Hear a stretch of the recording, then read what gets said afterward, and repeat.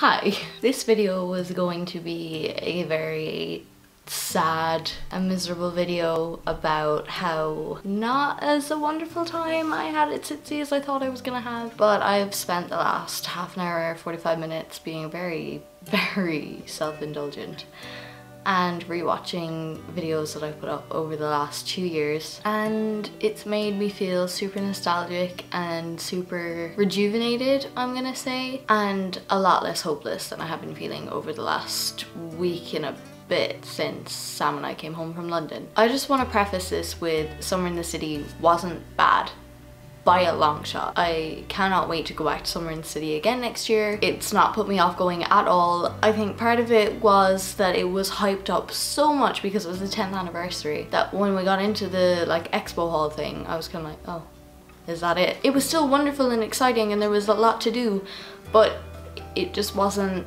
as, oh, I don't know what the word is, full as I thought it was gonna be. Like, there were loads of consoles and stuff for people to play on, and there was this like adventure bus thing that people could run around on, and there was a couple of rides that are always there or have been since I've been going and different things like that, but it's nothing kind of took my breath away. It was like the last SITC I'd been to, just with Nintendo Switches. Hopper!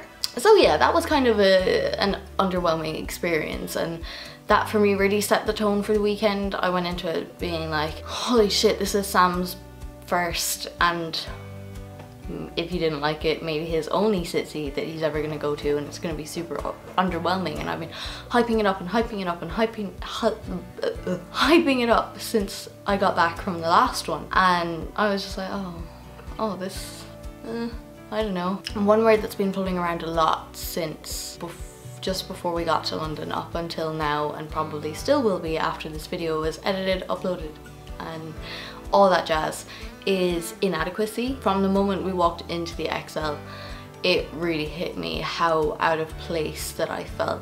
And I really do think that a big part of that is that I hadn't uploaded in 3-4 months. I was like, oh, I am not one of these people. Why am I at Creator Day? I haven't uploaded anything in forever. And something that did help ease that was Tahakan was on a bunch of different panels and he hasn't uploaded in 10 months and he was still invited to talk at these things.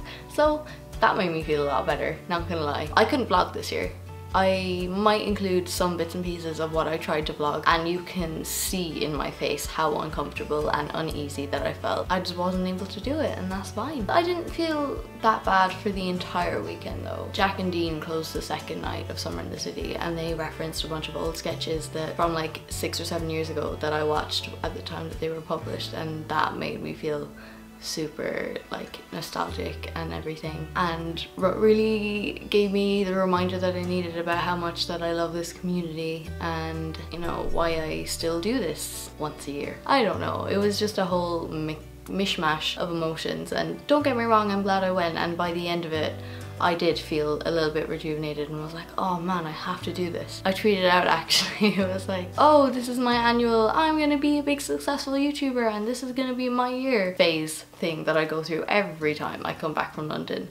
And Sean just replied to me, he was like, what if this year it's not a phase? Yeah, I don't know. I feel a lot better now that I am sitting down and talking to you guys again, and that I've watched some old videos and seen how excited and passionate that I am about this whole concept and this platform and the community, and I'm a long way from not feeling lost, but I am on the road to feeling a lot better, and I can take like solace in that.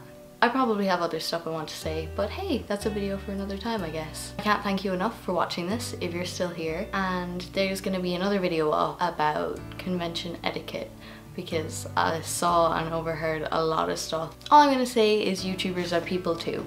Respect them like you would anyone else. And I'm gonna end it at that before I start getting cross again. Alrighty, thank you so much for watching. I'll see you in the next video.